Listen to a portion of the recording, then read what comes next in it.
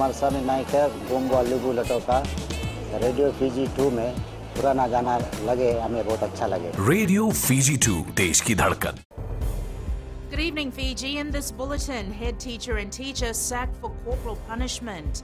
Police beef up surveillance in Nausori. And Tambuya relies on financial backers in leadership bid.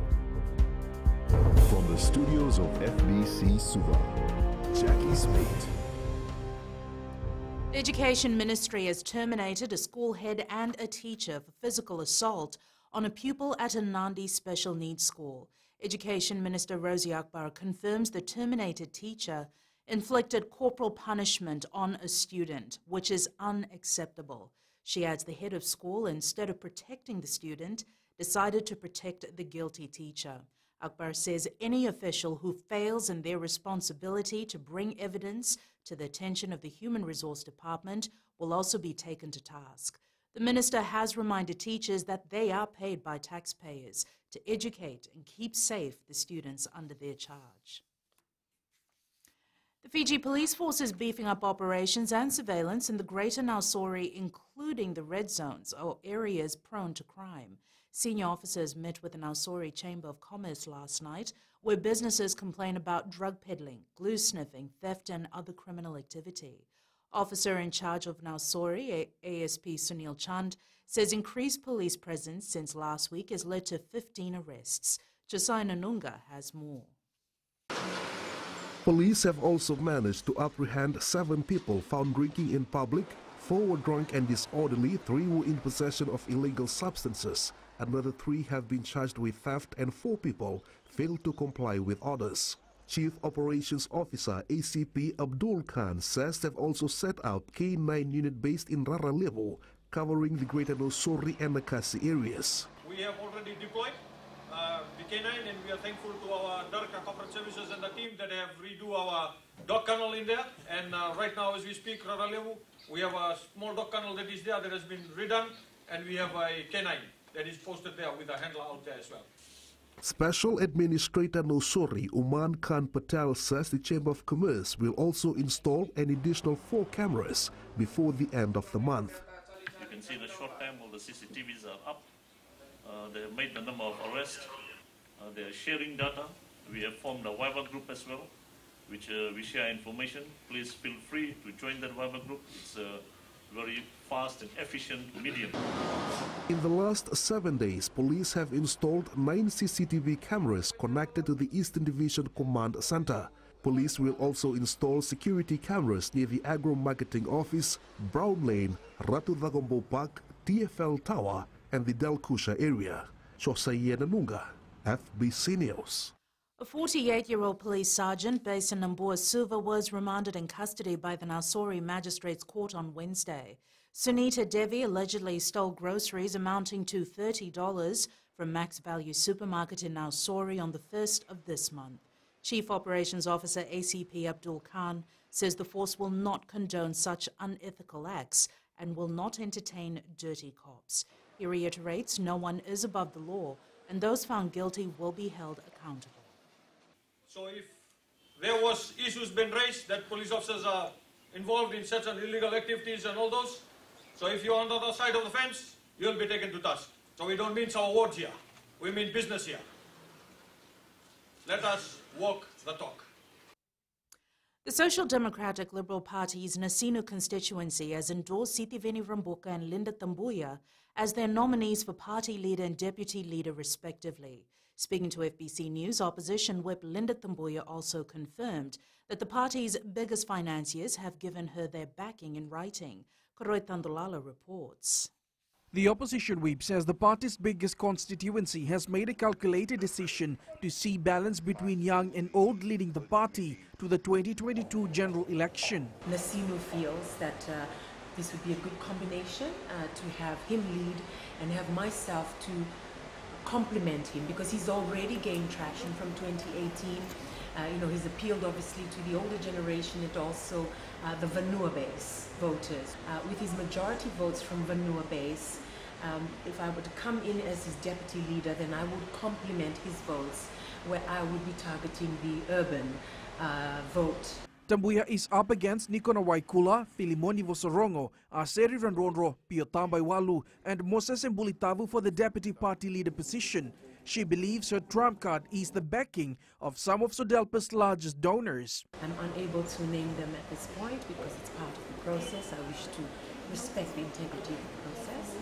However, I can confirm they were the same funders from the 2018 elections, and so they have asked me and also supported me in this quest. So I'm very happy to have, I'm very humbled actually.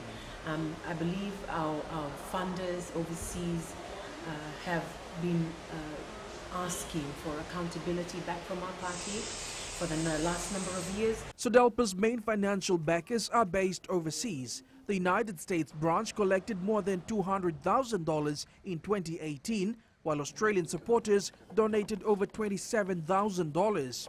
Other candidates are keeping their cards close to their chest. Correitan Tulala, FBC News.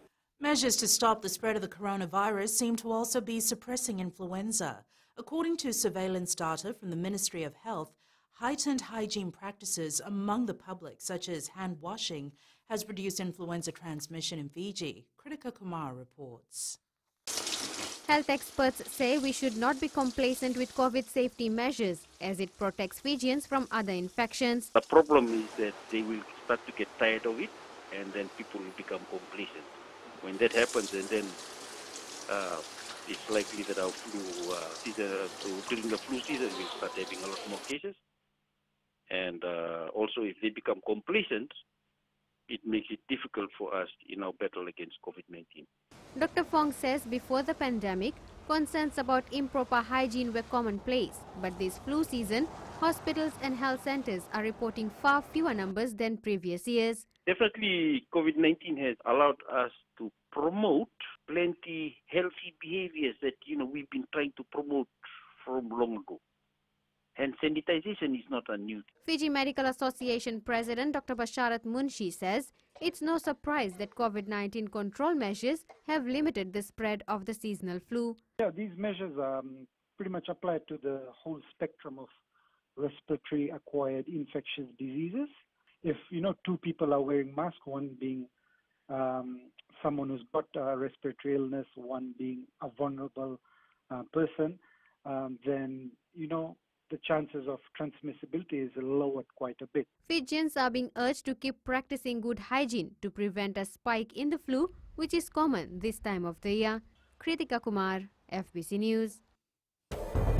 Up ahead, returning Fijians want separate quarantine facilities, and former lawyers requests readmission.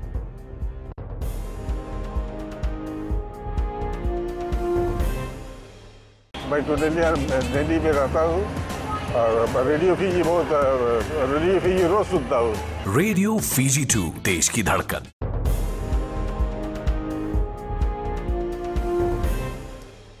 A meeting of the University of the South Pacific Council scheduled for Wednesday did not take place. Chair of the Council and President of Nauru, Lionel Anyimea, says they did not meet because they are expecting reports which have not yet been submitted to Council. FBC News understands the meeting was supposed to review a report on allegations of misconduct against Vice-Chancellor Professor Paul Aluwalia. In response to questions from FBC News, Anyimea says he will comment later to allow fair and due process of reviewing the reports.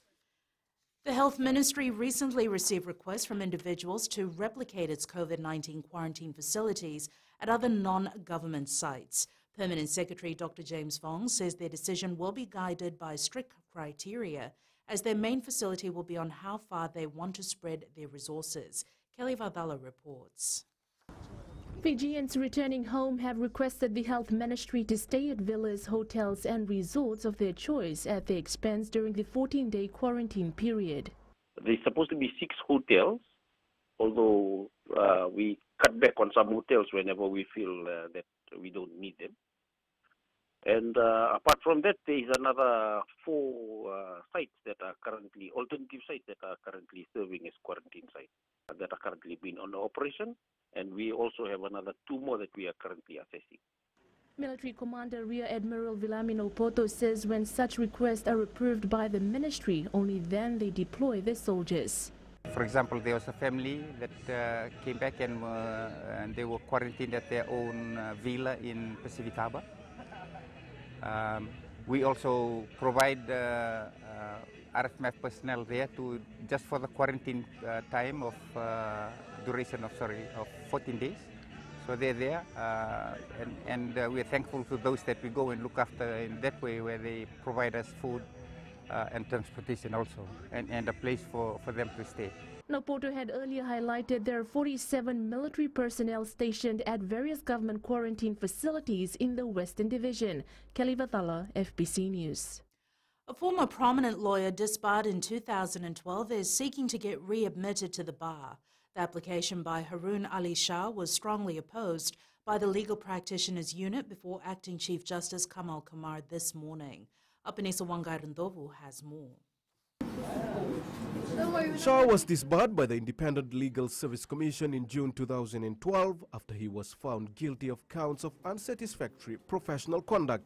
Shah was hired in the 1980s to process a third-party insurance claim for Shashi Lata, whose husband died in a road accident. In 2001, Tower Insurance paid out $70,000, but Shah didn't tell his client until November 2003 after deducting $20,000 as legal fees. When he was disbarred, the commission found Shah had no permission to deduct any fee, failed to keep a proper trust account, and failed to keep proper records of transactions. Acting Chief Justice Kamal Kumar has ordered the Legal Practitioners Unit to file submission before the 25th of this month and Shah's lawyer to reply to the submissions by the 4th of next month. Apinis Wangrandobu, FBC News. The Suva Magistrates Court has set a pre-trial day for former Fijian Holdings Limited Chief Executive Norzab Farid. The pre-trial will be on the 28th of next month. Farid's case was called in court for mention this morning. He is charged with 3 counts of indecent assault against 2 female employees of the FHL Group. The prosecution says they have considered the representation made by the defence. However, they will be proceeding with the matter. The prosecution also said that one of the complainants is currently stuck in South Korea. Farid's bail has been extended until December 1st. And Whitney is here with the latest from the business world. Thanks, Jackie. In business tonight, rock market expands. And in growing Fiji, Village 6 opens food court. Stay with us.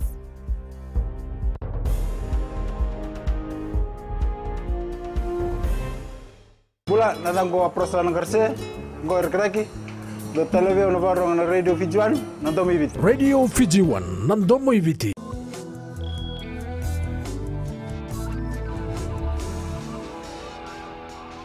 Leading business, due to the reopening of the Republic of Cappuccino Cafe, the Rock Market organizers will be expanding this Sunday's event from Loftus Street in Suva. The vendors will be setting up stalls from the Loftus along Carnarvon Street to Gladstone Road. Coordinator Ilana Kaloni Singer says the expansion was done to ensure engagement between the main partners. Kaloni Singer says there is a lot more demand due to the pandemic as new vendors are looking for space to sell their items. This Sunday we have booked for 100 vendors, so it's going to be a big market with some beautiful handmade products, some plants, food, a jumping castle for the kids. We've got live music and we have a DJ near the Rock Cafe. ANZ has announced it has introduced contactless payments to Fiji and 6 other Pacific countries with ANZ Visa debit and credit cards. Contactless payment is methods that securely transmits purchase information via tiny antenna embedded in the card. ANZ customers can tap and pay at a contactless payment terminal anywhere in the world without entering their PIN for transactions under the $50 limit. ANZ Fiji country head Saud Minam says contactless payment is increasing convenience for customers and reduces the risk of cash handling as a means of spreading COVID-19. Gary from HFC Bank joins us now with the latest from the money market. Australia's central bank called on every level of government to put all shoulders to the wheel to fund the spending desperately needed to generate jobs and drag the economy out of its deepest recession in about a century. Having slashed its cash rate to a record low of 0.25%, and implementing a bond buying program in mid-March, Reserve Bank of Australia Governor Philip Lowe said there were limits to what monetary policy could do. Meanwhile, the US dollar drifted higher today, helped by strong US jobs data, as well as firmer global demand for safe havens, setting the currency up to potentially snap a 7-week losing streak amid concerns about a coronavirus recovery.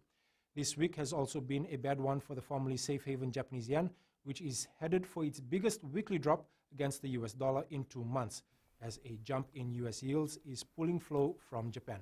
And that's all from HFC Bank for this week. Pinaka. Looking at today's local exchange rates as set this morning, as the Chinese yuan and the US dollar continue to fluctuate with market trends, our Fiji dollar showed gains against the currencies of our 2 major trading partners, rising against both the Aussie and the Kiwi dollars, but showing minor declines against the other currencies we cover. Looking at commodities, oil prices dropped a few cents but remain near the $42 a barrel mark. Gold continued to rise, reaching $1,951 per ounce, and silver rose as well, hitting $27.48 per ounce. In growing Fiji, Damodar Group of Companies has today opened its new Plaza Eatery at the complex formerly known as Village 6. The new Damodar Plaza Village 6 underwent a $1.3 million refurbishment and has combined cinemas, retail shopping, and now Suva's newest eatery on the first floor. Lina Rees has more.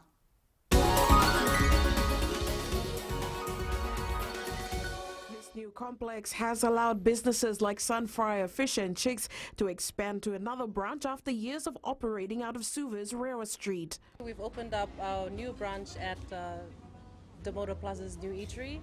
And what to expect from our new branch, we've branched out to fried chicken. We have our own original fried chicken recipe. And also we've expanded on our burgers. We've got two new special burgers. For Vanga Valenikana, head chef, this new venture has allowed former hotel workers like herself to find new means of earning an income.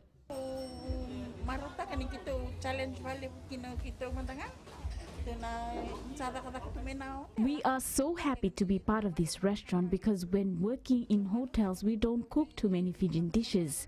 This new business has challenged us to focus on cooking and recreating authentic Fijian food. The Damodar Plaza is the smaller model of the sister brand Damodar City at Laucala Bay. Lina Rees, FBC News.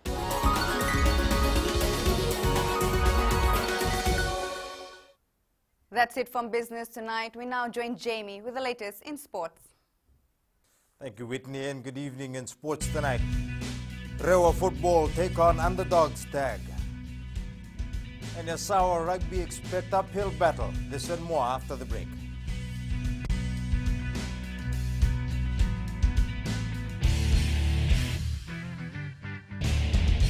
My name is Neha and I'm from Kadavi. And Mirchi FM, it's hot. Mirchi FM, it's hot.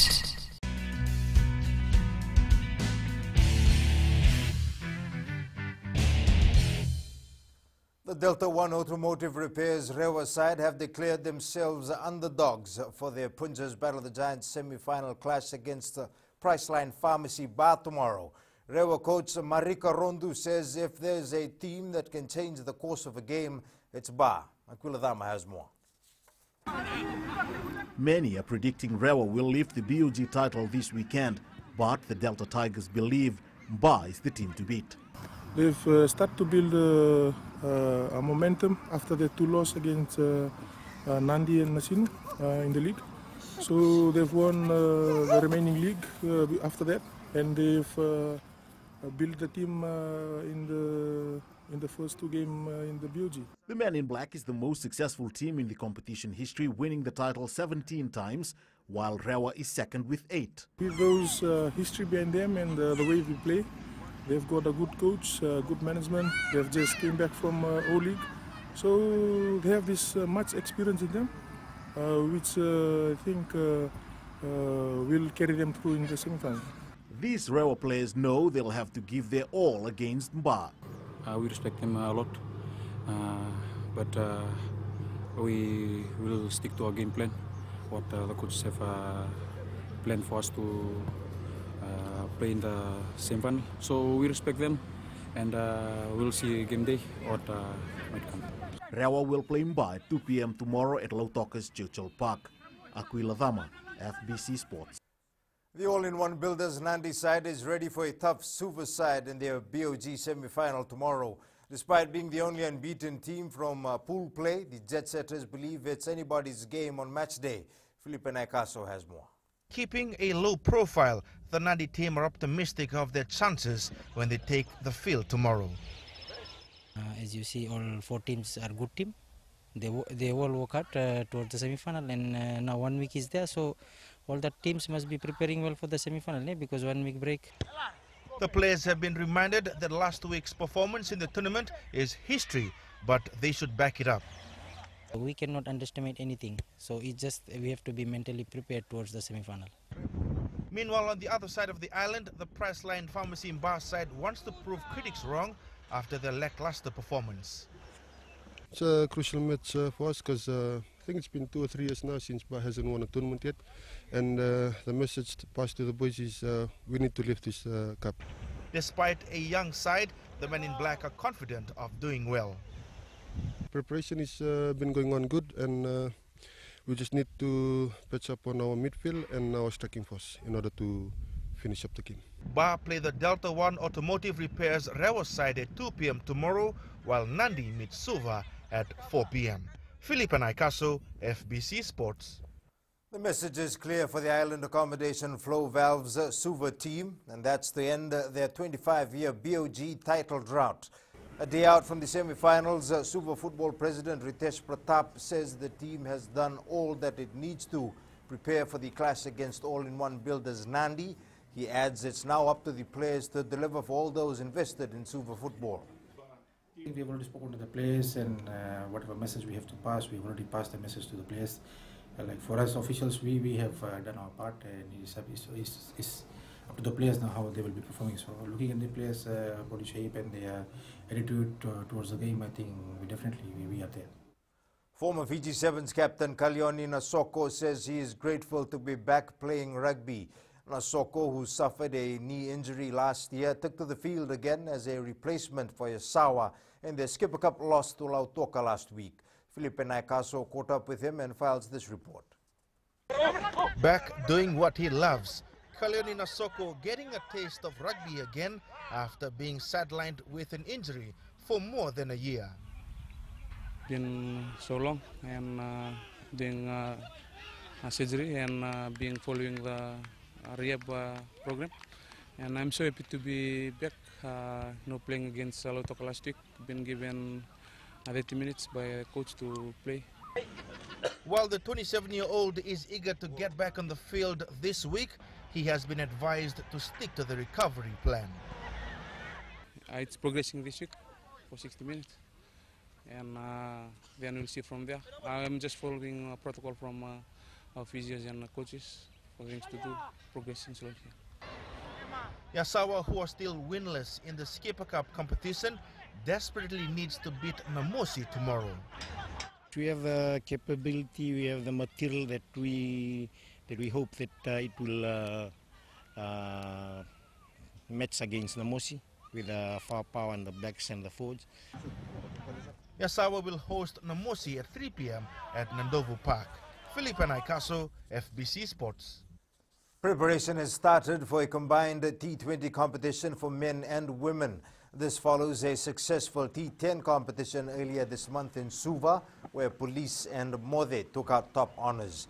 However, Cricket Fiji hopes to host another event next month after seeing the interest from their T10 Bulla Bash. Chief Executive Alex Conrote says this will help in selecting a squad for the T20 World Cup qualifiers next year.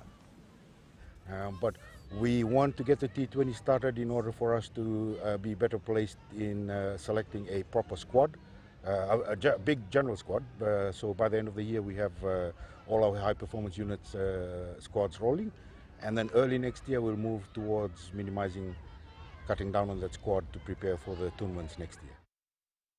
Uliasi Vunivalu and the Storm were relentless against the Roosters in round 14 of the NRL last night, inflicting a 24-6 defeat.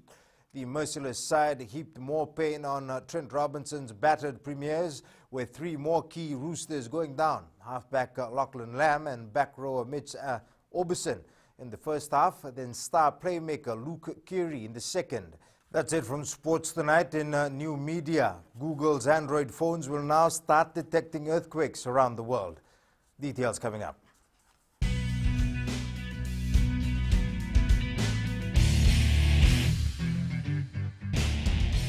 Hi, Bula. I'm Selai from Nandi. I love Gold FM, only the classic hits. Gold FM, only the classic hits.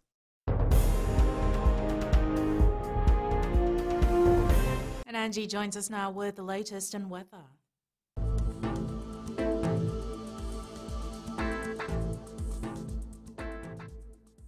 Good evening and welcome to the Weather World. It's Friday, but the weather is not really in favor. Those clouds we spoke about yesterday really caught up with us today. Now the fun part is that the weekend is here and this weather will actually let you sleep in. That is, if you have a day off. Now to the west, it's been an easy going here. Few light showers, but hey, there's no better time to play in the mud than when it's raining. So on your rainy days like this, head to this geothermal hot springs that is just outside of Nandi. Eastwards from Peck Harbour to Suva, you know when it's the start of the weekend, there comes rain, but be least bothered because it won't be around for long. And up north, showers will linger by tonight and into tomorrow. At sea, southeast winds 15 to 20 knots, moderate to rough seas. Now turning to the tides, low tide at 8:38 p.m. with high tide at 2:59 a.m. Sunrise at 6:25. For tomorrow, the weather should be fine and just enough for us to enjoy our day. Tomorrow's temps, Sabu Sabu will be cool at 28 degrees, while Lambasa will be a bit warm at 32. And looking further on to Sunday, another fun day in store, so have a lovely one and take care. That's all the weather news from my end. Have a nice evening. It's back to the beautiful. Thanks so much for that, Angie. In Fijian Pulse, we asked, who do you think will win the Punja's BOG title this weekend? My team Ba will win the BOG because of the young talents. Because as you know, Ba has a lot of young talents, and this squad, our coach Mr. Ronil has put, will surely lift this title. Ba, in a long time they're winning, all the tournaments like. I'm predicting Ba will win because Ba match is very neat and clean game they play. I think Suva will win because they have prepared well. Suva team will win the games because they're very disciplined and a lot of support coming from Suva. Suva will win because they really are respected team. Recapping the main stories for tonight, head teacher and teacher sacked for corporal punishment. Police beef up surveillance in Nausori, and Thumbuya relies on financial backers in leadership bid. Now for these stories and others, tune in daily to our sister radio station, Gold FM. Our poll question we're asking, are you happy with the lifting of the Kawakawa and Donu ban? Visit our FBC website to answer. And our Friday shot of the day, last one for the week, and it's only fitting that Kelera Finau caught this gorgeous, gorgeous view as she stepped out of her office. And you can send us newsworthy pictures to fbcnews@fbc.com.fj via Facebook page FBC News and our Twitter page at FBC_news. That's your news for tonight. Until tomorrow, from the team and I, have a safe and enjoyable weekend. Stay safe, Fiji. Bye for now.